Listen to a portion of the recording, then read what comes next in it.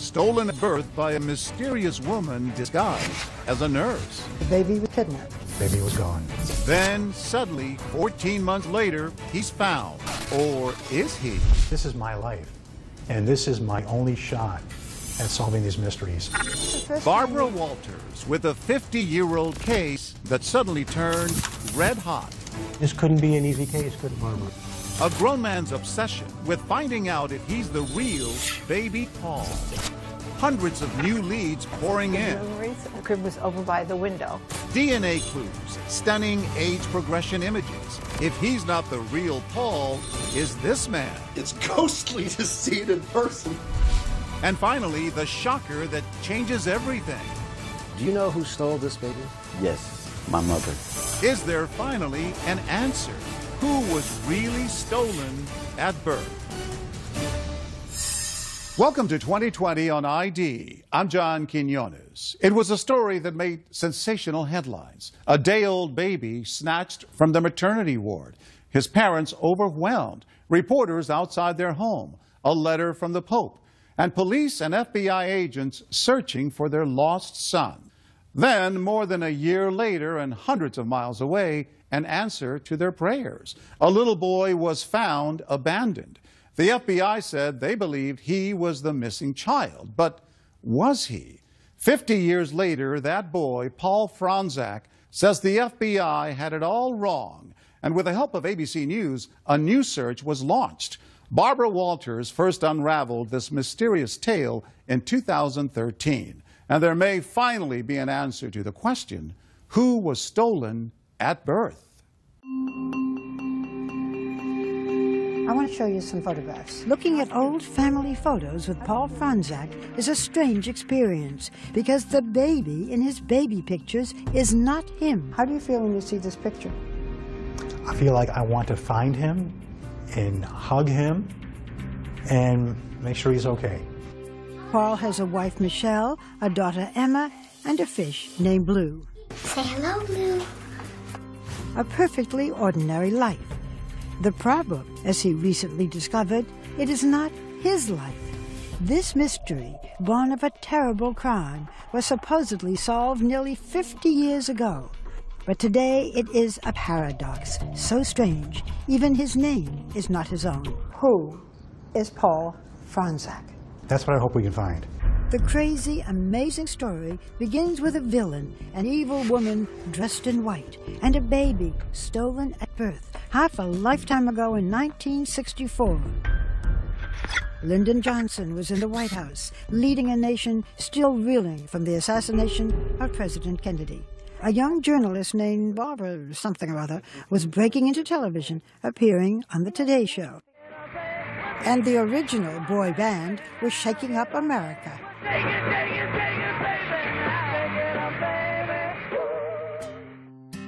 In Chicago, Chester and Dora Fronczak, married 2 years, living in an apartment in his parents' home, were starting a family.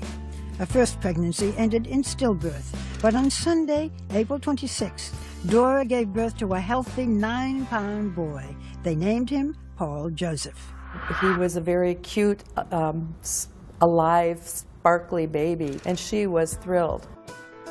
Mary Trenchard Petrie was a 19-year-old student nurse at Michael Reese Hospital in Chicago. She was in the maternity ward with Dora Fronczak the day after her delivery. That whole thing is like a movie in my brain. I see myself in my uniform and as a student nurse. I see the joy that was when they brought the baby to her the first time, how thrilled she was. But soon the thrill and the baby would be gone. It was the last time Dora Fronczak would hold her son. Earlier that day, a woman dressed like a nurse, all in white, had come into her room. She looked at baby Paul and left without a word. The woman had been seen elsewhere in the maternity ward several times that day and the day before. No one questioned her or raised any alarm. Former FBI agent and ABC consultant Brad Garrett has looked into this case for us. My sense is she was looking for what child she wanted to take. That afternoon, the woman in white returned to Dora Fronczak's room. As I was leaving the room, a woman came into the room. This time, she did more than just look. And did Mrs. Franzak give her her baby? The woman said to her, the doctor wants to see your baby, and she said, oh, okay, and handed the baby to her. The fake nurse was able to whisk Paul Franzak out of the maternity ward, down several flights of stairs, and out of the hospital. Apparently she got in a cab and took off. Easy. Easy, very easy. Just like that, Paul Franzak, less than 2 days old, was stolen from his mother's arms and vanished. The baby was kidnapped. Baby was gone. Mary Trenchard says 45 minutes passed before the baby was missed. They said, do you have the Franzak baby? And I said, no. And she said, well, then the baby's gone. I was like, gone where? You know, and she said, you go back to Mrs. Franzak's room and stay with her. The baby's been taken. There was a frantic search. Nurses turned the hospital upside down. But astonishingly, for several hours, no one told Dora Franzak, the one person best able to describe the kidnapper, that her baby had been taken. Your heart must have been in your mouth. It was awful. Finally, authorities came empty-handed to the maternity ward to deliver their stunning news. And they told her, Mrs. Franzak, your baby's been taken. Is there anything you'd like to add, Mr. Franzak? What would you like to tell the person who took the baby? We uncovered rare archival news photographs and film footage of the case. Here is Chester Franzak, the day after learning that while he was at work as an aircraft machinist handing out celebratory cigars, his boy had been stolen. Do you have an appeal to the kidnapper? I pray that she'll take care of the baby and return him. I don't know what more to say. A distraught Dora Franzak, with Chester kneeling by her side, made a public appeal for the kidnapper to return their son. Would you have any reason to think why she might have taken the baby? The only thing I can think of, she must have been desperate for a baby, that she would come and take someone else's baby away from them, where she couldn't have her own, or she lost hers or something. But even losing the child, I don't think you're that desperate to go and take another woman's baby. If the kidnapper, seen in police sketches, heard the Franzak's plea, she was not moved by it. But others were. FBI agents and police, many working on their day off, searched the city for the phony nurse and the kidnapped baby. They threw out a dragnet, pursuing hundreds of leads and tips from the public. So where do you go from here, Lieutenant?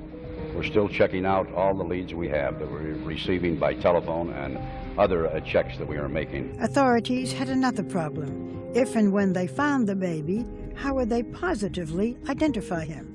There was no DNA testing, and blood testing was inexact. Particularly if you go back to 1964-65, extremely challenging trying to match up, is this the child, the biological child of the Franzaks? There was another identification method then in vogue, the shape of an ear. Basically, it's the dimension, size, and the folds of the ear. Authorities were about to get a chance to put the ear theory to the test.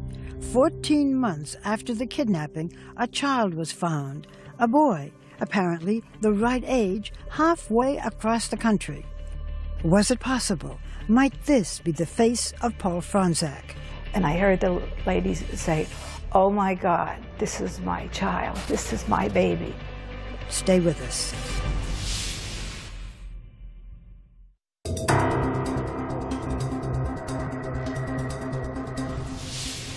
It was the biggest kidnapping since the Lindbergh baby. Paul Franzak, stolen at birth by a fake nurse. His angelic face peering from the front page was the last anyone had seen of him. Left behind were an empty crib and 2 broken hearts. A year passed, and then one day their phone rang. 800 miles away in Newark, New Jersey, a boy had been found. The FBI contacted my parents and said, "We think we found your son." So my parents had to drive to New Jersey. And they said, "This is our baby. This is Paul. We recognize him." Yes. Whoever abandoned the baby had dressed him up, wheeled him to a department store in a new stroller, and walked away. You have someone who places a child in a place that's going to be found and found quickly. So it's not somebody that wants this child to die or be harmed in any way. This is a picture of you when you were found in Newark after you were abandoned. So how do you feel when you see yourself? That's my first baby picture. That's all I have so far. This is it? That's it. This is the boy New Jersey authorities called unknown male number 1 in the arms of a nurse from a Newark hospital. Somebody wheels a stroller, puts you here, walks away. It never looks back. And never looks back. It's crazy. We return to Newark, New Jersey with Paul Franczak, back to the very place where someone left him sitting in a stroller 48 years before. Is it emotional for you to be here? It is. I feel eerie. I feel anxious. I feel excited. I feel sad. Yeah. All those things. Paul Franczak, back on a New Jersey street, a crossroad in his life. So I wish these walls could talk. You know, maybe we could learn something. I don't know. It's just, I can't believe that this actually happened. I can't believe it's my life. New Jersey authorities temporarily placed the abandoned boy with an unidentified family. That period was a mystery until Janet Ingrassia came forward. She says it was her family who had cared for the boy as they had for nearly 100 other foundlings over the years. He was an adorable little boy, he really was. The FBI is now investigating the little abandoned boy. Yes. They came several times and it took different, like a mold of his ear, and that was sent up to Chicago. Authorities compared the shape of the left ear of the boy in New Jersey with the baby photos of Paul Franczak.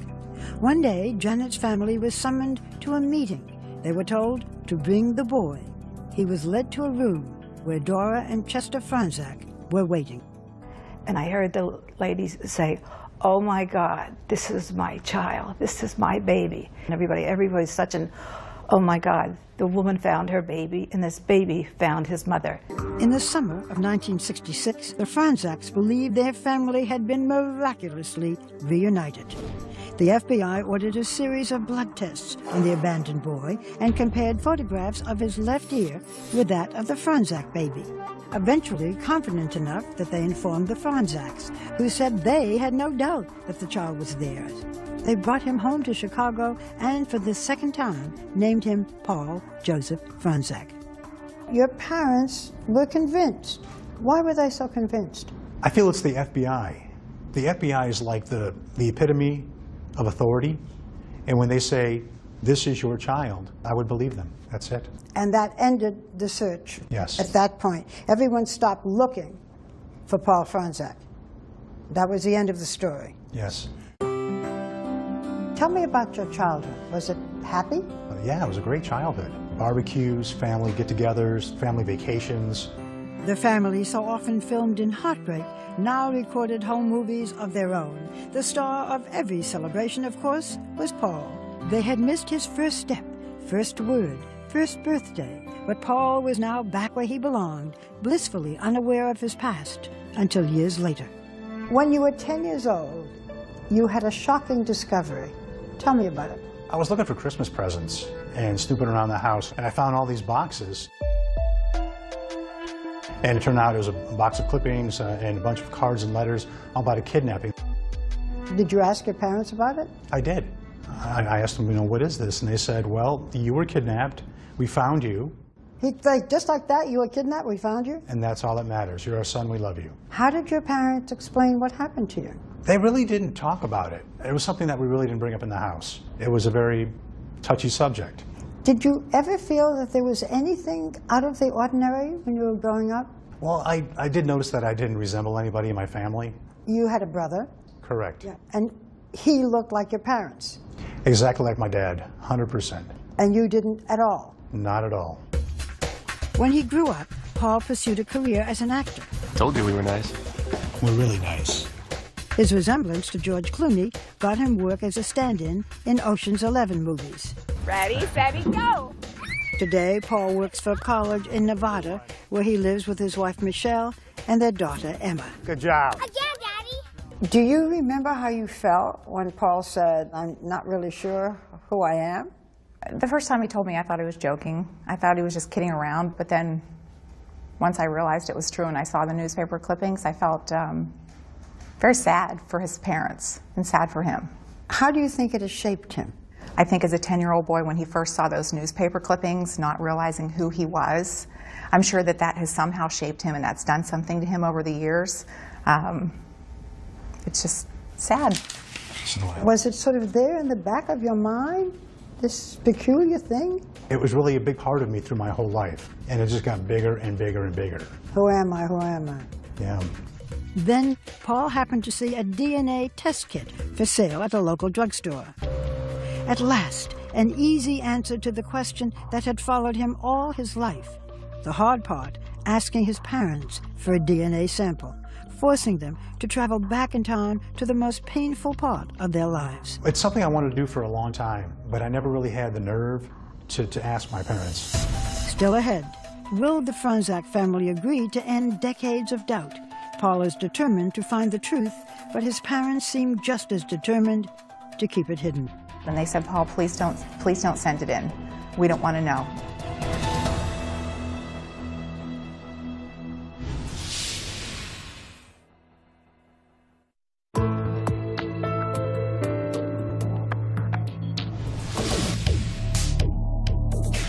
From his home in Las Vegas, a city defined by luck and loss, Paul Franzak took the biggest gamble of his life. After decades of wondering, of suspecting that he might not be the baby stolen from his mother's arms, he asked his parents for samples of their DNA. I think I got him off guard a little bit, because I mentioned to my mom, did you ever really wonder if I was really your child? She said, yeah, we thought about it. I said, well, what if we can find out a way?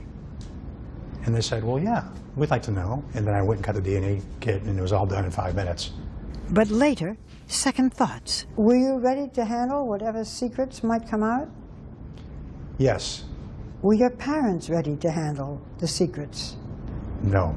They called me and they said, we don't want you to have that test done. And if you do it, we don't want to know. I had the packet ready to go on my desk in my house for about 3 weeks. And I would pass it every day, fighting with whether to do it or not. And finally one day I told my wife, I said, you know what? I have to do this. I really need to know. It was the answer that he had anticipated and feared. The results were in. The test that would tell him if he'd been living a lie. Describe the moment when you got the results of the DNA test. I got the phone call. I found out that there was no remote possibility that I was a Franzak child. And all of a sudden I felt the color drain from my face. And I said, are you okay? And he said, I don't know. He said, I feel a little dizzy. I need to stay in my chair right now. And all of a sudden I started thinking, I don't know anything about myself. I don't know how old I am, my heritage, my birthday, all these things that people take for granted. Everything I thought was my life wasn't. He said, I don't know anything about myself. And I said, well, you do. You're my husband. You're Emma's dad. You know who you are. But who he is not this baby boy. For Chester and Dora Franzak, the fairy tale ending to their family tragedy was revealed to be just that, a fiction. How does a loving son say to his parents, you are not my biological parents? That was another hurdle I had to go through. My dad's 82, he has a hard time hearing on the phone. And my mom, I knew she would be very upset. So I really thought the best way would be to send them a letter. Would you read it? Sure. All right, so it's Dear Mom and Dad. First, I am your son and always will be. I love you both, and that will be forever. I am not the kidnapped baby that you had stolen from your arms on April 27, 1964. This means that the real Paul Joseph Franzak may still be out there, alive, not knowing who he is. I know this is hard for you, but this is also about me at this point. What was the reaction of your parents? My dad called me, and he called me a name that he never has called me before in my life. How'd you feel? I was speechless. And then my dad hung up. In their heart, I was their son, and that's all that mattered. Did you think maybe you shouldn't have taken the DNA test? I struggle with that quite a bit. I love my parents, and I always do what they ask. But this is something that I really felt I had to do. But the truth hurts. The Franzaks' prayers to find their stolen baby had actually never been answered. I feel like the Franzaks, it's like their baby has been kidnapped again, like they're going through it all over again. For Mary Trenchard Petrie, the student nurse who witnessed their grief firsthand, it is still a heartbreaking development. We have a film to show you from 1964. It's your parents at a press conference just days after their baby was stolen. Let me show it to you. Okay. The only thing I can think of, she must have been desperate for a baby, that she would come and take someone else's baby away from them. What are your thoughts when you see this? It just really hits home with how my mother-in-law felt. And then it hits home that the pain that she went through then, I'm sure she's feeling it now. For Paul, fond memories have become bittersweet, tainted by the knowledge that he was not kidnapped and found. He had been abandoned, most likely by a parent. The toughest moment for me is when I watch the home movies of when I was first brought back from Jersey, and I see how a young boy was running around that someone had just left. And it kills me every time I see that. I look at my daughter, she's 4 years old, and the thought of leaving her behind, that's what really hurts me the most. Paul is now determined to solve the two mysteries in his life. Who is he, and what happened to his parents' stolen baby? My main goal is to find the real Paul. My parents raised me, and they did a great job. And I feel that if I don't do everything I can to help find the real child, then I'm not doing my job as a son. Don't you also want to find out who you are? It'd be a great bonus. To help Paul solve these mysteries, we introduced him to Brian Ross, our chief investigative correspondent, and ABC News consultant, Brad Garrett, a former FBI profiler. So we're starting to pull together, anybody who touched the case. In your game. I'm in this for the long haul. To crack open a cold case that is 5 decades old, we hit the airwaves. I'm in Chicago for the hunt for a stolen baby. Asking viewers to test their memories and send in tips. So if you know anything about this case, let us hear from you. Next, the search for a 49-year-old man who could be the stolen baby. Is this a glimpse of the real Paul Franczak? 2020's investigation when we return.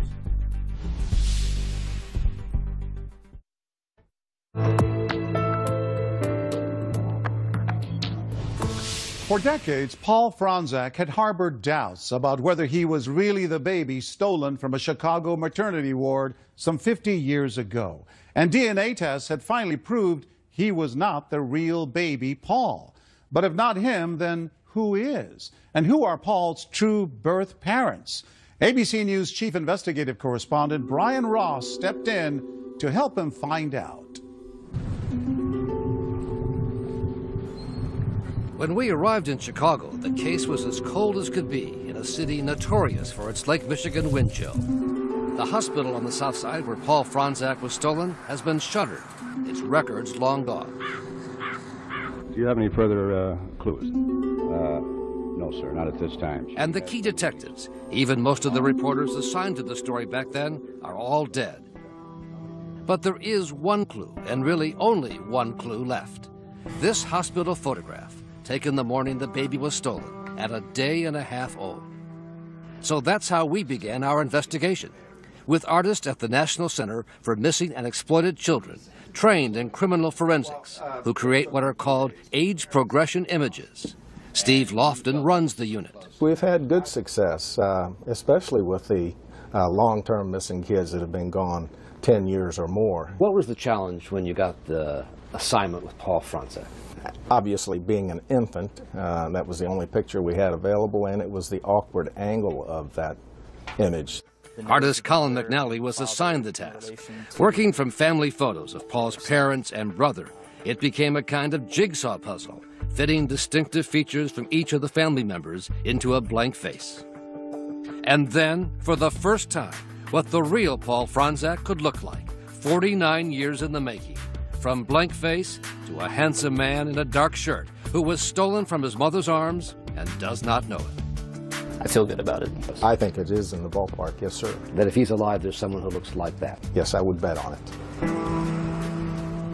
The last known sighting of the baby and the kidnapper was at this intersection in the Chicago neighborhood of Bridgeport, where a cab driver told police he had dropped them off after picking them up at the hospital. The search went on for days in 1964. Hundreds of police officers and FBI agents were involved. And our consultant, former FBI agent Brad Garrett, says it is likely the kidnapper had some ties here, given past infant abduction cases. They tend to be from the community where they take the child. So we did our own door-to-door canvas with the image from the Center for Missing and Exploited Children and another one produced by artists commissioned by ABC News from the Michigan firm Fojo.com. Some of the old-timers in Bridgeport remembered the case. I do remember that baby being stolen. You don't recognize these pictures? But that was about all. So then, on the air on our ABC station in Chicago, Channel 7, to show the new age progression photos. What he might look like. And within hours, the tips began to roll in. One viewer said the stolen baby was a Chicago fireman, and we'd find him at this station house on the south side. Another viewer thought the owner of this suburban restaurant was the stolen baby. What if you take your hat off there? What do we see? No? No. But another lead gave us new insight into the woman who kidnapped the baby. She may have tried to steal another baby a few weeks earlier from the backyard of this home, also on the south side of Chicago. And all of a sudden, I heard my mother scream, oh my God, that's her. And Mom was pointing at the old black and white TV set, saying, that's the woman who was in our yard, trying to take Nicole. Joan Rome was a teenager at the time, and her niece Nicole was 10 months old, in a baby carriage, while Joan's mother took down the sheets from the laundry line. The woman had taken the mosquito net off Nicole's buggy and had her hands in the buggy ready to grab Nicole. She says her family called the local police precinct, but that there was never any follow-up. But now, after almost 50 years, there is new life in the stolen baby investigation that the FBI closed out in the 1960s. We're going to do everything that we can to follow up to see if that baby is out there. They're going to keep looking through it and analyzing it. FBI agent Robert Shields says the case was reopened after Paul Franzak's DNA revealed he was not the stolen baby. We believe there's someone out there that has information. And so far, 3 separate individuals have come forward, each of them 48 or 49 years old, about the right age range. Joe Lang and his wife Joni contacted us after they saw the age progression images on the ABC News website. It is shocking at the similarities.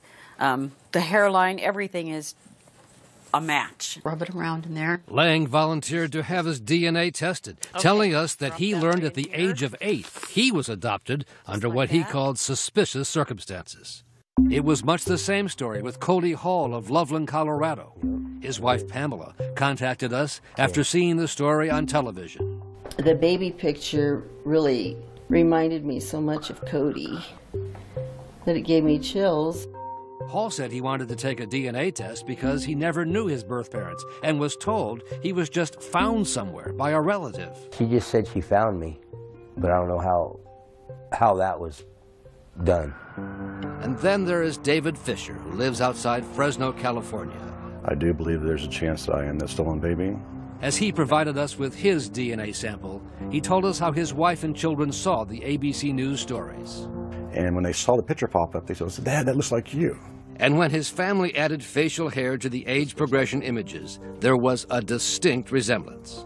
I was totally shocked when I saw the resemblance. If I had no mustache, it would be me. Despite the similarities, none of those 3 was a match for the missing baby. Then Paul Franzak visited Barbara Walters on The View to cast an even wider net for our search. So tell us what your quest is. The main quest is to find what happened to Paul. Because a tragic thing happened to my mom. Paul Franzak, the real baby who was kidnapped. And a viewer thought she knew the solution to this 5 decades-long mystery. A friend of hers in Dallas by the name of Sam Miller. There she sees this picture come up on TV, and she called me. She goes, "You're going to think I'm out of my mind." This is the picture? Yes. It's ghostly to see it in person that large. Yeah. Not only does Miller look a lot like one of the age progression images we had produced, but look at the baby pictures. It looks like me, and it looks like my son. Miller, a 49-year-old Microsoft executive, is the right age to be the stolen baby. Grew up in a suburb outside of Chicago and did not learn he was adopted until doctors told him his kidney disease had taken a serious turn for the worse. He called a cousin for information about the family's medical history. I'm end-stage renal disease, and I need a kidney. She started the sentence with, "What kidney disease? You mean you don't know you're adopted?" So for Miller and his wife and 2 children, the prospect of finding his real family could be a matter of life and death. So here I am, and hope that I'm able to find a kidney, find my family, and go on with my life, because I'm kind of near the end. Miller was eager to provide swabs with his DNA sample to be tested and made contact with the FBI. This must be quite an emotional moment for you. I look like that guy, and I have no idea where I came from. And then, as Miller was showing me pictures from the family album, Corinne Mosak, my mother, the phone rang in the kitchen. It was the call he had been waiting for. This is Sam. The phone call that would resolve it all. From the government office in Chicago that had his original adoption papers, which 2020 helped to get unsealed. I appreciate it. I would like to know who I am. It was a 90-second phone call, full of nervous anticipation. I see.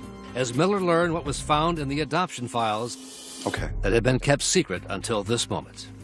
My birth mother was Sheila. If true, that meant that Miller had not been stolen, but given up for adoption legitimately. Not the stolen baby?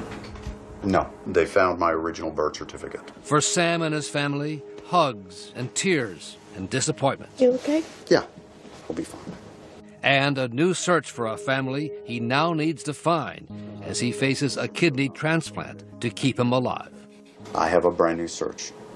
For us, it was back to Chicago and the discovery on the 2020 tip line of what, amazingly, would turn out to be an even more intriguing lead about who the kidnapper might be. Do you know who stole this baby? My mother. Your mother stole the baby? Yes. His name is Johnny Harbaugh, and what he told us about his mother may seem far-fetched, but it most definitely is not. It's a pretty serious charge that your mother kidnapped a baby. Right. But she was arrested a few times for suspicion of kidnapping babies. His mother's name was Linda Taylor, a notorious figure in Chicago in the 1970s and 80s, dubbed America's welfare queen and vilified by President Ronald Reagan. Her name is Linda Taylor. The Illinois Legislative Advisory Committee on Public Assistance investigated, came up with 82 charges of welfare fraud, perjury, and bigamy. Among other things, they discovered 100 aliases and 50 false addresses. We began to look for her after our 2020 tip line provided this clue. The baby was stolen by a lady known as the welfare queen. She had many, many schemes to get money and would have most likely sold the baby. Linda Taylor died in 2002, but we found her son living in a Chicago suburb, prepared, he said, to finally tell what he knows about his mother and the stolen baby. Did he have a name? He had a name, but we called him Tiger. Harbaugh said he was a teenager living in this house in Chicago when he came home to discover a new baby. Was your mother capable of stealing a baby? My mother was capable of anything. Not only stealing a baby, but she could steal you. She was just that kind of woman. You know, she done however what it took for her to survive. Harbaugh said his mother was a master of disguise, could pass as white or black, Puerto Rican or Hawaiian, in her schemes to collect fraudulent welfare payments, sometimes posing as a doctor or a nurse. She had a room with nothing but wigs and nurse dresses and shoes. In the 1970s, when Linda Taylor was put on trial for welfare fraud, Miss Taylor, can we talk to you for a moment? She actually came under investigation for stealing the Franzak baby. From one newspaper account, one of her ex-husbands told agents that Miss Taylor appeared one day in the mid-1960s with a newborn baby, although she had not been pregnant. That would not surprise me. Isaiah Gant was Linda Taylor's lawyer at the time and told 2020 she never admitted anything, but he wouldn't put it past her to snatch a baby. The woman was just a chameleon. She could be anything. So I couldn't rule out the possibility that she could be involved in something like that. Her son Johnny says he came home from school one day and the baby was gone, taken, he believes, by one of his mother's boyfriends to Tennessee. But you're sure about this? I'm positive. Harbaugh said the man who took the baby worked at what was then the American Rivet Company, A former employee there confirmed to 2020 the name Harbaugh gave us and said the man indeed had moved to a small town in Tennessee. Our 2020 investigative team went to Tennessee, to the town of Sevierville, but we could find no current record of the man who supposedly took the stolen baby here so many years ago. What would you say to the Franzak parents, Mr. and Mrs. Franzak, who had their baby taken away a day and a half old? Back then, I was young, a baby, you know, and I seen so many of them. I mean, there's nothing I could say to them. I mean, I couldn't apologize enough for not turning her in. Cold comfort for the Franzak parents so many years later. When we come back, Paul's search for his birth family gets his first big break, a DNA match. Oh, this is close. This is good, right? But will it be enough? This couldn't be an easy case. Stay with us.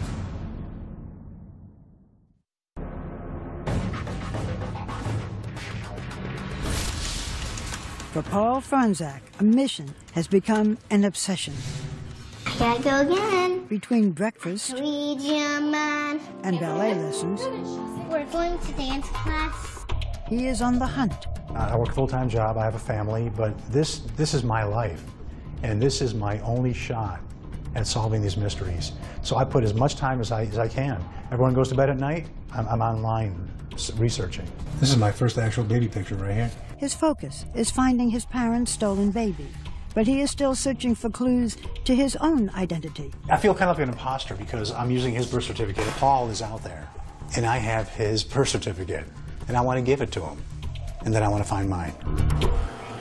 Desperate to find any connection to his biological family, Paul sent DNA samples to 3 genealogy sites, 23andMe, Family Tree DNA, and Ancestry.com. We took the sample that you gave us, and we put it on a chip. And what that does is it gives us a unique DNA signature that only you have. So we compare your DNA to DNA from populations all over the world. So you're kind of like CSI, but you work with DNA. It's family history. The results were Paul's first indication of who he is and where he's from. There were surprises about his ethnic roots. You are 37%, according to our analyses, of European Jewish descent. Wow. Is that new? Well, I was raised a Roman Catholic. Well, so this is interesting. So now I've been twice baptized, and I'm actually Jewish. So it's kind of cool. I have to learn a whole new religion now. I'm excited about that. Even more exciting, a major development in Ancestry.com's search. Finally, a link to his first blood relative, a third cousin. I saw a third, and I'm like, oh, this is close. This is good, right? Yeah, it was like a lottery when I saw that. If you communicate with her and she wishes to work with you and help with you, looking at her family tree could actually be very informative. You have been in touch with that cousin. I have. And she got back to me and said, wow, how can I help? And how has she helped? She sent me a list of her relatives. I believe that once we actually have that family tree, we can start looking for where my DNA overlaps with their family. If any of her relatives lived in or near New Jersey, where Paul was abandoned, they could be the key to unlocking the mystery of who he is. We have to kind of work on that path. To see if anybody really does know who you are or what happened. Right. But then another step, make that a leap closer. Paul got another match on Ancestry.com, this time a possible second cousin. Finding a second cousin match is substantially better than finding a third cousin match. For Cece Moore, a genetic genealogist helping Paul with his case, it was a eureka moment. I was extremely excited. I thought we might be able to have a very quick resolution to this case. That cousin's name, Alan Fish, a 57-year-old from New York. A second cousin could unlock the mystery. Alan and Paul's parents could be first cousins, their grandparents siblings. But there is one ironic obstacle. Turns out Alan was himself adopted, so just like Paul, he was searching for his biological parents. To find that his closest match turns out to be adopted was just unbelievable, incredibly disappointing. This couldn't be an easy case, could it, Barbara? No, exactly. A setback, and then a tragedy. Days before Alan would see court records revealing details about his birth mother, he died of a sudden blood clot. Alan's children and widow Randy are determined to carry on Alan's search and to help Paul with his. Nice to meet you. It's nice to meet you. We know this must be very difficult. Yes. In this very sensitive time, you still came in to meet Paul and help him on his journey. Why did you want to do this? All 4 kids at the same time said they want to honor Alan's memory and finish this. He was so excited to meet you. You know, to have this happen, my father passing away just days before he meets him, it's just surreal. I can't believe it. Was your husband very curious about Paul? Yes. What did he want to know? He wants to know everything about him. This is amazing, and thank you for continuing this, because it's going to be an interesting journey. Yes. The next step in that journey, tracking down Alan's birth mother. With 2020's help, the family got her name. Age 16, born November 18th, 1940. If found, she would be Paul's closest relative so far. Paul's hope is that every clue brings a tragic mystery closer to being solved. Look at all these people. This is all your family. Are you getting to be more hopeful that you'll find out who you are, who Paul Franczak is, the whole story? If it's possible to be more hopeful, because I'm really a hopeful guy. Yeah. And I still think we're going to solve both these mysteries. Wouldn't that be great? Yes. It's going to happen. With the help of Cece Moore and her team, Paul Franczak did eventually learn the name he was born with and the identity of his birth parents, both of whom are now deceased. He also learned he has a twin sister, but as of 2016, her whereabouts are unknown. Meanwhile, the FBI search for the real baby Paul remains open. And as for Sam Miller, who looks so much like the age progression drawings, he was able to find a donor and received a kidney transplant. I'm John Quinones. Please join us next time for another edition of 2020 on ID.